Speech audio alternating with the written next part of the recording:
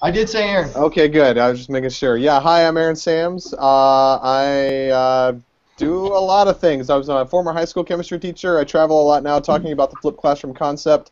I have a book out on it. Got #2 coming out this summer. And yeah, I met Chris a couple years ago at my conference. I think it was there. Anyhow, and I was just, yeah, happy to share my stories, and that's pretty much all I know, because I'm not a researcher. I don't know a heck of a lot, but I have a lot of classroom stories to tell. Awesome, thanks. Daniel, go. Oh, hi. How are you? So I'm Dan Welty from near Boston in Massachusetts. This is my first year flipping. I'm just over halfway through, and I teach physics, and things are going great. I'm in a one-to-one iPad setting in my own classroom and paperless as well. Awesome. Carl, hook us up. My name is Carl Lindgren Stryker. Similar to Aaron, I met Chris at FlipCon in Chicago about a year and a half ago. I am a world history teacher, 9th and 10th grade world history teacher, about a half hour south of San Francisco in California, and I'm in a one-to-one Chromebook setting. Last and definitely not least. Hello, I recognize many faces in the room already. Patrick Dempsey, 8th grade over at Hickson. My experience with flip teaching, I did it for about a year and a half, and mandated that students go home and watch the video. I still have the videos, and it's just not. I've found it's not the tool for absolutely everyone. Right on. Okay, we've got Rob Lamb is joining us, and as soon as I see his face, we'll have him introduce ourselves, or introduce himself. There you are. I heard your voice. I'm gonna go. Yeah, you're gonna lose face on this one. We're having internet issues at school, so I'm on my cell phone, and I'm not about to try to use video on that. So trust me, I'm here. Outstanding, Rob. Outstanding. Rob, we're a mad scientist, so that picture suits him well. Right. Thank you. Rob, where do you teach? I teach at Pattonville High School in St. Louis, Missouri. And what devices do your kiddos have? They all have MacBook Airs, and that's nice. We like those. We also have Promethean boards in every classroom, and we're very lucky. We spend our money. We spend our money where we want to, but we avoid like all of our back end stuff as far as what the kids interface with. Moodle, all that stuff is free source. So we try to avoid using expensive programs. We just buy expensive stuff. All right, sounds good. All right, so we've got the top 4 questions that we're making sure that we have to get through, because those are the burning questions, and then we have about ridiculous amount more that we'll do the best we can to get through. So the #1 question, the most important question is, what happens when students don't watch the video and they come to class completely unprepared? So handle it, boys. Well, this just happened to me on Monday. I was giving, we were doing an activity, and 4 or 5 students did not watch the video. So I was able to have them go right on the iPads. I sat them together in their own groups, and they had to watch the video. And once they had done that and submitted the Google form on it, then they could start in on the activity. So that way they weren't in a group where they were going to hold up their group to kind of go forward.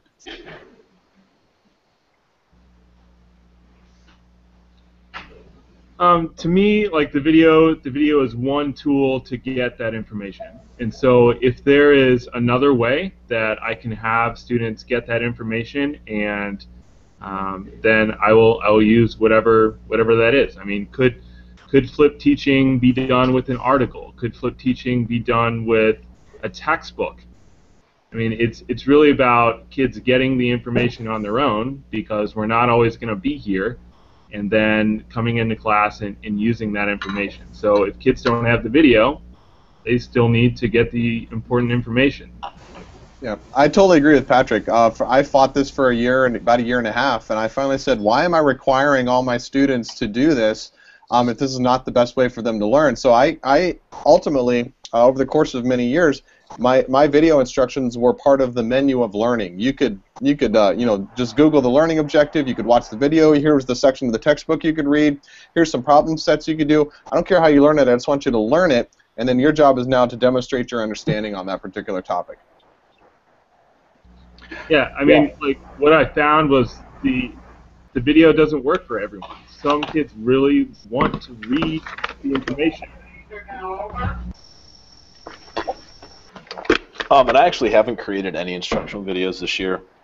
I've kind of moved away from broad content demonstration of knowledge and let kids dive into aspects of a unit that they're really interested in, so they get some time to kind of build some schema about a unit and then choose an area that interests them and dive right in. So it's really when Chris was like, hey, I'm looking for people, I was like, hey, I'm happy to talk, but it's a weird version of Flip Class. Yeah, it's more about getting kids to access the parts of history that they're interested in, and me not I'm there to help, but I'm not there to create content videos for them. Very cool. Hey, Stacy, can you hear us? Yes, I can hear you. Hi, Stacy. How you doing? Introduce yourself. Hi. I'm doing well. All right, will you tell us what you teach and where you're at? I teach math. I teach this year Honors Algebra 2 and AP Calculus, and I'm in Potomac, Maryland, outside of D.C. at a private school. Fantastic. Thank you, Stacy. We're just going through the questions. The first one is, what happens when your students don't watch the video? So I didn't know if you wanted to chime in before I move on to the next question. Sure. You know what? I'm teaching all honors and AP classes right now, and I'm not You don't have this problem. Okay, next question. I'm not having that much of a problem, but I do have kids who don't watch them. They do have to watch it like before class starts. We have one-to-one, so the kids watch them before, and they just don't like that because they want to work together and work in class and stuff. So it's a pretty good, incentive for honors.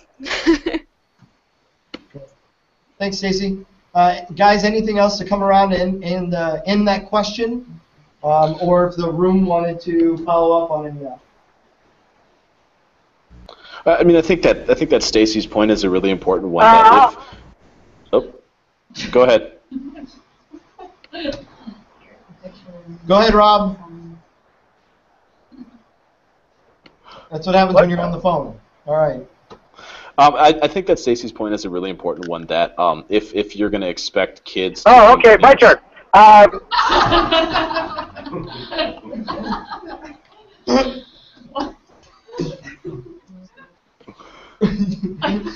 Chris, do you want me to talk or not? I don't know what to do. Right. Carl, go ahead, and then we'll get Rob. I think that I think Dan alluded to this as well. That if you're going to ask kids to do stuff outside of class, that you need to give them an incentive by having your class time be really, really awesome. To go out and be willing to do that work outside of class. And if you're teaching kids who are in AP Calculus like Stacy teaches, hey, awesome, they're going to go do the work. But anybody, if you're doing awesome stuff in class, kids want to do that. They don't want to go watch the video. So I think that her point is a really important one. All right, Rob, you got anything?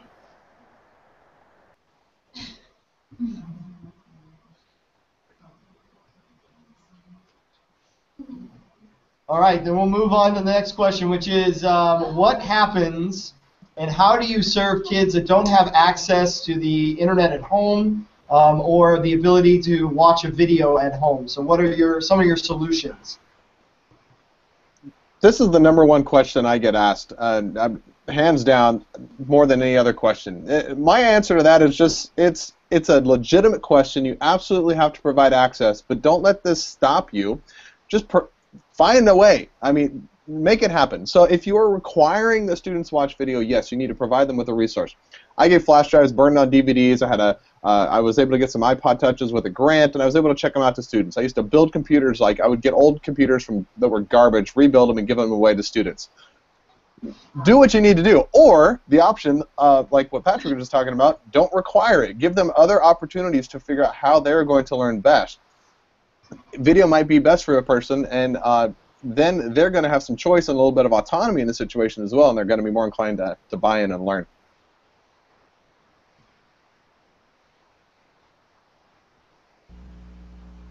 Yeah, I think you really just have to think in both of these questions that we've had so far. You have to think about, what is the goal?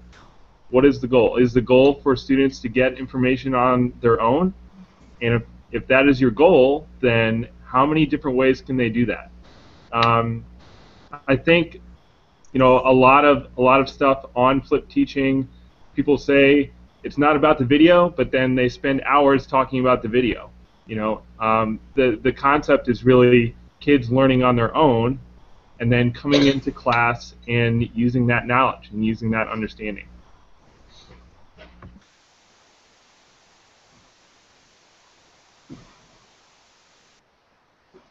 Anybody else got a chime in?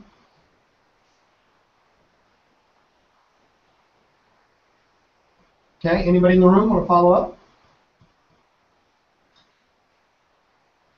No? You guys get Chris, to look at my... Yeah, go ahead. Sorry, I was going to say something and I forgot I muted myself. I just don't assign videos and I don't believe in homework, so that makes that whole thing a moot point. And I totally get, people who have, content standards that they have to cover. I'm lucky that I can say that because I teach world history and people don't care about world history test scores, and I totally understand that that's not the reality for everybody, but it's my reality, so I try to take advantage of it. That's a good... I'm going to go ahead and throw that out. I'm going to follow up with you, Carl, and say, can you do a flip teaching model without assigning homework? Go. How are you defining flip teaching? I'm going to throw it back to you. Go. Right. No! You're my panel of experts. So I'm throwing it back to you guys and see what you guys think. So I totally think you can. I think that, for me, flip teaching in... I can't believe I'm going to say this in front of Aaron Sams, who is welcome to tell me that I'm an idiot, and I've totally taken his idea. Now he's making a funny face at me. But for me, flip teaching is about making the best use of your face-to-face time. It's about focusing on higher-order thinking skills, and it's about maximizing student voice and student choice. And I think that there's no reason that you need to assign homework or create instructional videos to do that thing. I also understand that that's not that's not what the public has defined flip teaching as, and so there aren't necessarily people that there aren't necessarily, or not everybody's going to necessarily agree with that definition.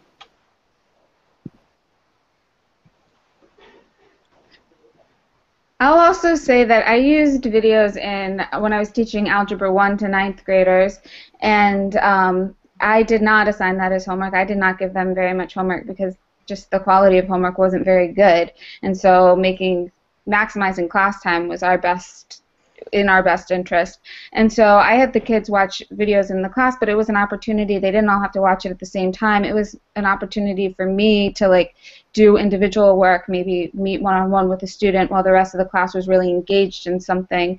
And so I think there's a lot of different uses of video and what it's for. Also, I used it as an opportunity to watch some students take notes who are having a really hard time taking notes. I could watch them watch the video, how they watched a lecture, how they processed it, and stuff like that. So, I think those little things too, it doesn't have to go home for homework, making a video, so. Yep. Chris, can I share my screen for just a second? Please do. Okay. So my group that I do a lot of this stuff with, Flip Learning Network, we're working on a definition. We've been very reluctant to pin down a definition, but we're going to be publishing this very, very soon. So I'm going to give you a sneak peek. Can you see that right now? Hold on. If I stop talking, yes. Okay. So here's the definition basically that we've come up with. The idea is that you're just moving direct instruction out of the groups in the learning space into an individual learning space. So whatever that means, that might be a video, that might be some other direct teaching method, from text, that might be from something else, but you're putting you're just putting that on the individual learner instead of doing that in a group, and then you're taking the recuperated the time and learning space back that you've kind of recuperated and giving that back to the group and doing better things with that. So Aaron, will you share your screen again? went back to you, which you're Did it beautiful to go- look at, but Okay, now I know about that. Yeah. Let's see. Screen share. So there you go. Can you see it now? perfect. Okay, so I'll put that up there. So I mean, great. I mean, this is really nothing new. The definition that we've kind of come up with, but we look at it and we're like, this is just kind of good teaching.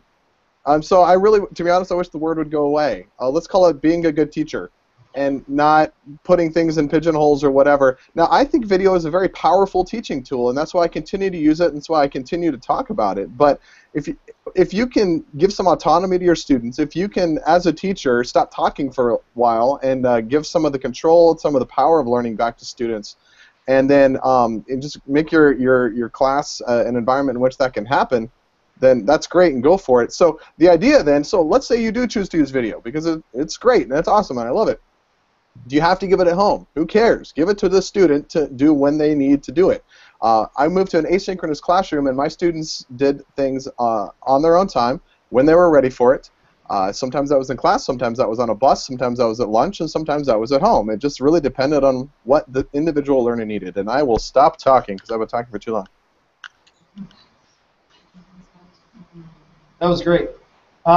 Anybody else want to chime in, or we'll go on to our next question? Yeah, go ahead.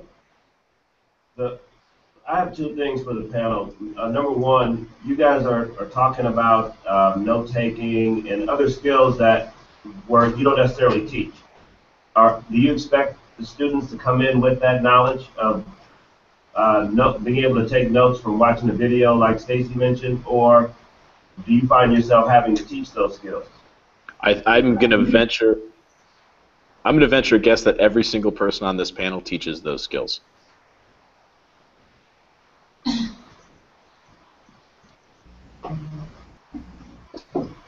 I feel like a broken record, but you have to come back to the goal. Is the goal note-taking? Is the goal your content? And if note-taking is important to you, and that's the vehicle that you're going to deliver your content through, then absolutely you should teach it. Okay, the other thing I wanted to point out to your panel, when you see us, you're looking, not me, but you're looking at quite a few elementary teachers in here. How do you address them with some of the things you've been talking about? Yeah, I mean, I like all of you guys, but I didn't get an elementary school teacher on the panel, and I was trying for a couple weeks to make that happen. One part of my job is that I supervise a few student teachers for a local college here, and I was in a sixth grade math classroom this morning, observing a student teacher in a flipped classroom. So he had instructional content that he posted, very short video, 4 minutes I think it was, that students watched last night. It was posted to their Class Ed Moto page. There were a few kids who showed up and hadn't watched it, and he had other students doing something. He had those kids doing it, and then they just segued right into actively using what they had done. They had some guided notes, kind of a fill-in-the-blank type of thing, so maybe a little more structure like that for younger students instead of saying, you know, here's some blank paper, jot some stuff down. It was a very structured lesson, really walked them through it, and then they blew me away. It was what they were actually capable of doing when they right when they got in the door today.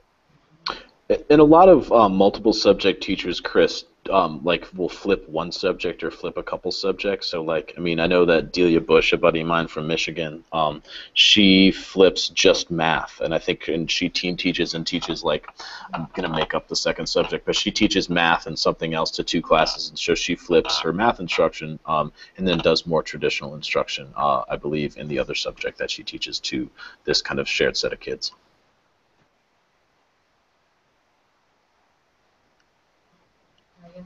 So we like accidentally kind of did this today and not really planned. We're in the process of revising and editing for a publishing piece next week, and I teach 3rd grade, by the way. And 3 kids in our classroom were ready to publish, and the rest were not. So I made a video about how they were going to publish. And I said, get on your drive and go to this and watch it. And then they watched it at the back table and started publishing. And Michelle and I never actually had to walk over and talk to them about publishing. They just watched the video and did it.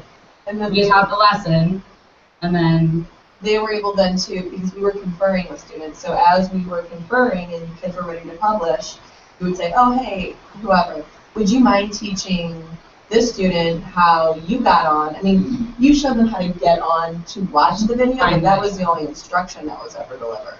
So after that, it was then them teaching each other how to get on and to watch it. So it was kind of, it was neat. It was good.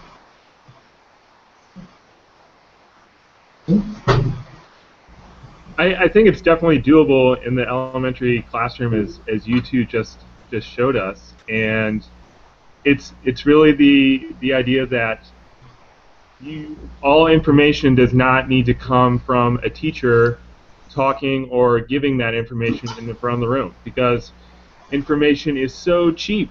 It's so cheap. It's just getting on a phone. It's getting on a device. It's opening a book.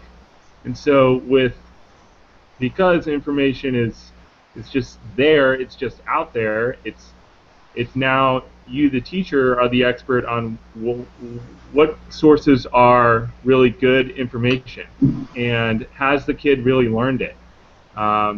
That's where your expertise kicks in. I think one of the best things that I've seen with my students over the year now is seeing them help each other, like Patrick just said. And if a student has a question, I really try to refrain and kind of listen in, because I'm more excited to hear what they talk about. And I think that's one new thing for me this year, is I'm not telling and answering every question that every kid has. They're really answering each other's questions, and that's been one of the most exciting things.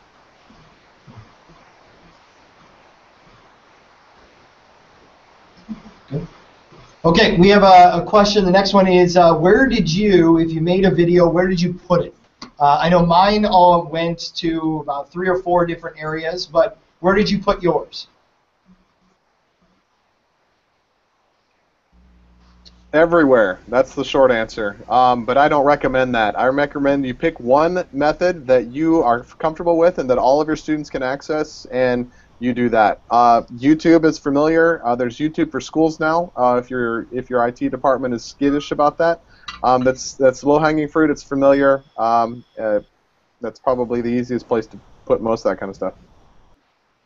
Yeah, my videos are on YouTube as well, simply out of the reason that I learned last year that some places to put them, students couldn't access them. So this way they can access it on an iPhone, on an iPad, on a laptop computer, all those devices they can get onto YouTube. I've done the videos on Google Drive because it's not blocked by the school filters at all. I don't have to mess with that, and it's easy to download from Drive and put it on a thumb drive or anything else. I've also put them on YouTube just because that's what kids know.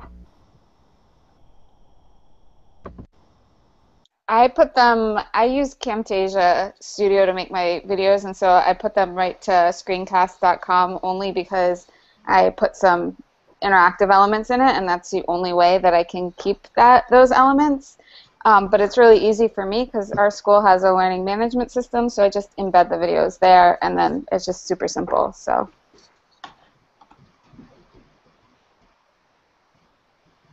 Hey Rob, now that you're home, good to see you, buddy.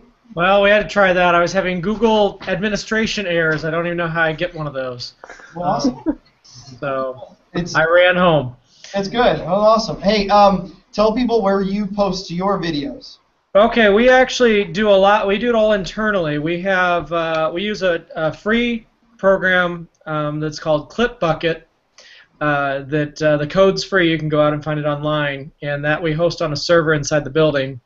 I've also used in the past, I use a wiki that's built in that has a blog, a video blog. And all of those create playlists that can be, or podcasts that can be downloaded by iTunes directly onto the computers. So all I have to do is make the podcast up. Once they download it once, every time I add anything new at all, it ends up going directly to them within a couple seconds. So I never have to worry about them getting my stuff. It shows up whether they like it or not. And they do that through iTunes, right? They do that through iTunes, but honestly, it'll work with anything they can pull a podcast. It'll work with. So, I've had Android devices and everything else pull my podcast down with no problem. Cool. I mean, I think it's important to figure out what's not blocked, number one, and then number two, just to be consistent. As long as your kids know where to look, they'll go. And if there's 3 places that you're consistently putting stuff, that's not a bad thing. But if you're going to put some on YouTube and some on Vimeo and some on Screencast, the kids aren't going to find it. So I think the consistency is important. Yeah, and Stacy mentioned. Sorry, go Rob. Go ahead. No, I said I totally agree with that. You've got to have it all in one place and be standard on what you do.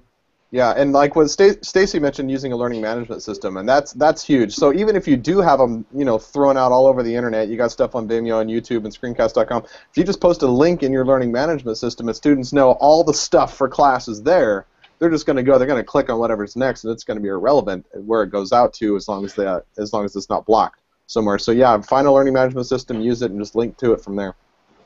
Yeah, and for our cases, sometimes some of us are using Edline as our learning management system. Some people are using Edmodo as their learning management system. Whatever works in your classroom, just, that is kind of the way to be consistent for us. Okay? Cool. Follow-up questions from the room? Anything you guys want to ask about that as we were talking? Okay. All right. So this is a really good question. I think this is the last essential question, and then we can see what else we have on here, is how frequently should you, could you, do you record videos or create content or make kids or ask kids to watch to prepare for class? Well, my kids watch, there's 1 video per week, and they're pretty excited about saying they only have homework once a week. And it's usually over the weekend, so it's due on a Monday.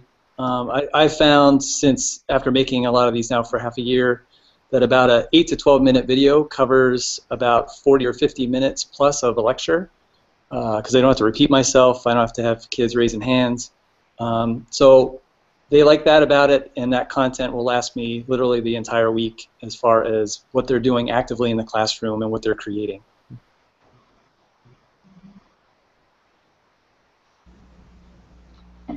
When I was mandating that every student watch the videos, it was 1 per week, and students would, they would watch them once a week. But now, since I'm not mandating that, it's more of a tool for kids when they're absent.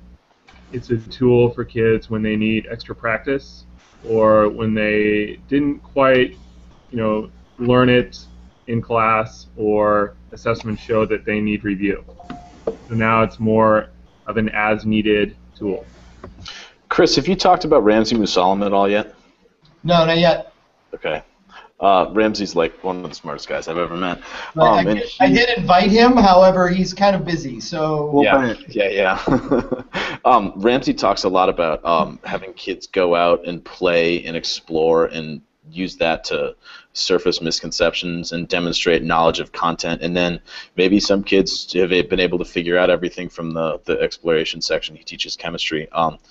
But then other kids who have misconceptions or have knowledge gaps, he's able to really quickly create videos. I think he uses EduCreations to make really fast, really brief videos to fill in kind of those knowledge gaps that kids have, and then sends them back out. Modifies the task and sends them back out to have them kind of demonstrate the mastery of knowledge in a novel way. And I think that it's one of those things where if it's something like Dan is talking about, where you've got this week of work that you can do with I don't know, wavelength in physics. I'm making that up, Dan. Don't throw anything at me.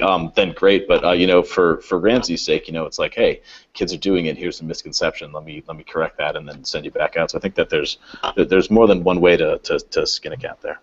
Yeah, I think the question, how often should you be making new content, or how often should you be making videos, is kind of like asking how often should I have tacos for dinner.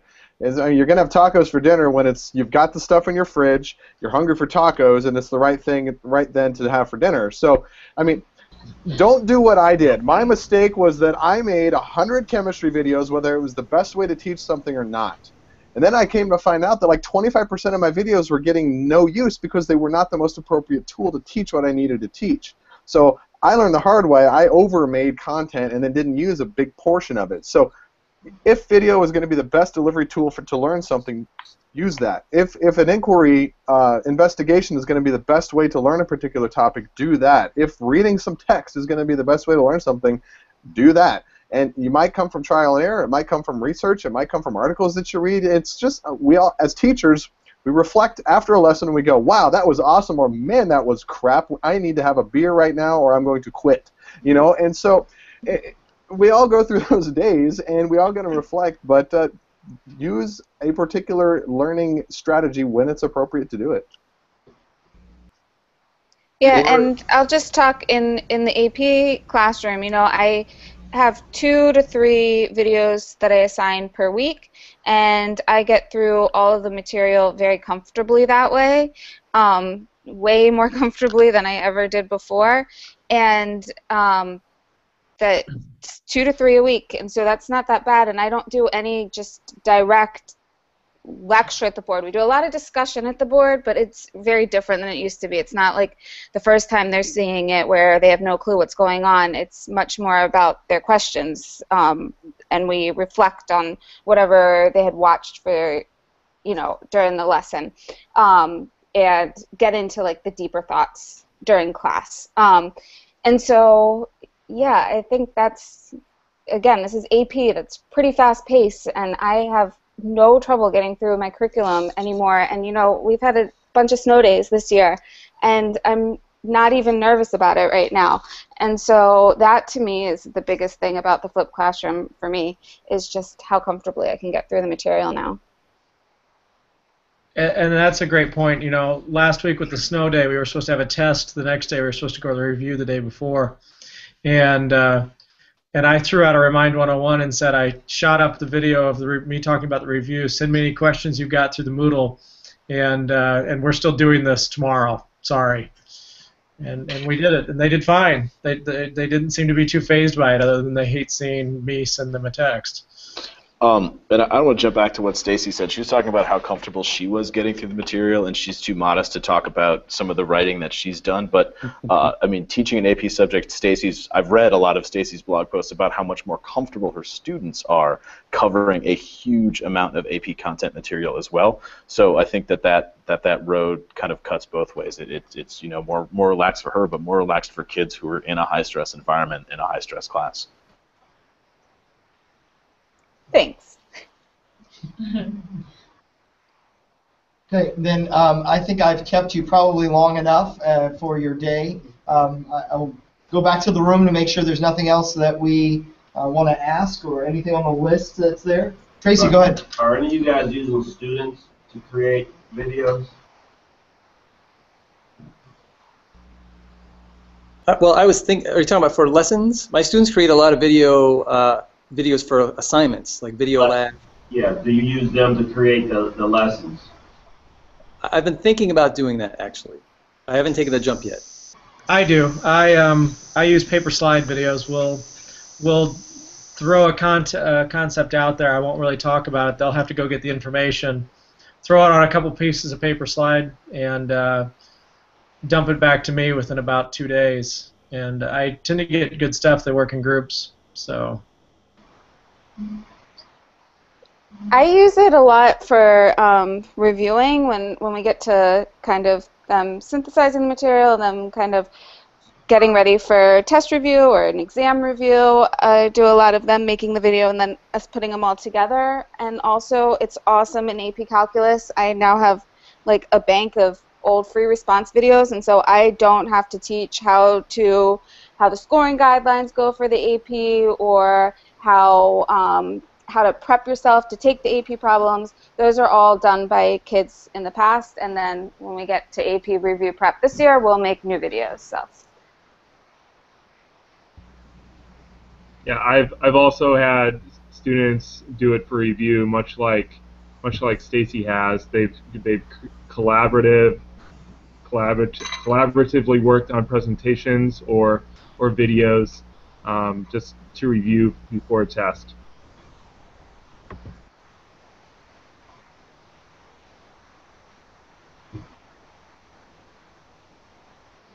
Eric Marcos does a whole ton of student-created videos. I think the website is mathtrain.tv, and there's a huge bank of student-created content there. Cool. Awesome. Well, I would just like to formally say thank you for your time, your attention, your professionalism. I think this is just a really cool way to rethink how we are working on professional learning and collaborating across the United States from East Coast to West Coast to the beautiful mountains of Colorado. So this is pretty cool. So thank you guys for your time, and just be in touch on Twitter, Facebook, Google+, all that other stuff. All right. Thanks for having us. Good to chat with you. Yeah, thanks, guys. Thank you. Appreciate it.